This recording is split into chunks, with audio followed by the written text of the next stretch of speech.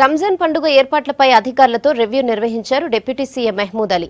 ఈ నెల 31 నుంచి రాష్ట్ర వ్యాప్తంగా 800 మసీదుల్లో అందజేయనున్న గిఫ్ట్ ప్యాకెట్ల ఏర్పాట్ల గురించి అడిగి తెలుసుకున్నారు.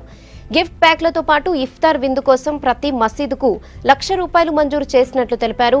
జూన్ 8న ప్రభుత్వం తరపున ఎల్బీ స్టేడియంలో ఇఫ్తార్ విందుకు ఏర్పాట్లు చేయాలని అధికారులను ఆదేశించారు. విందుకు వచ్చే వారికి ఎలాంటి ఇబ్బందులు రాకుండా చూడాలన్నారు.